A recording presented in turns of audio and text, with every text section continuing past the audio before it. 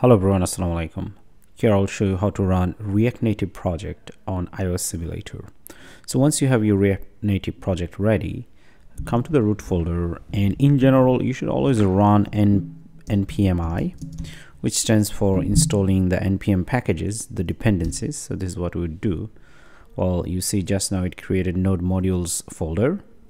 So inside this folder it's going to download all the necessary packages that our app relies on. Okay, and once that is done, actually next step should be something like this.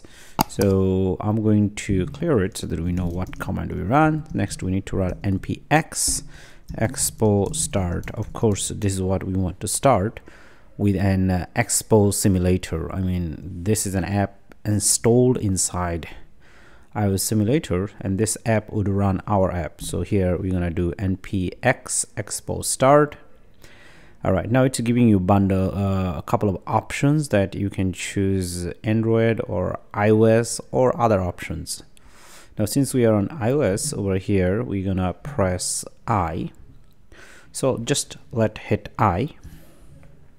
So now as you can see over here, it says that the project is running. Now after a few moments over here, we see that our project is up and running over here. So we have different menus and search bar, and our home page over here. We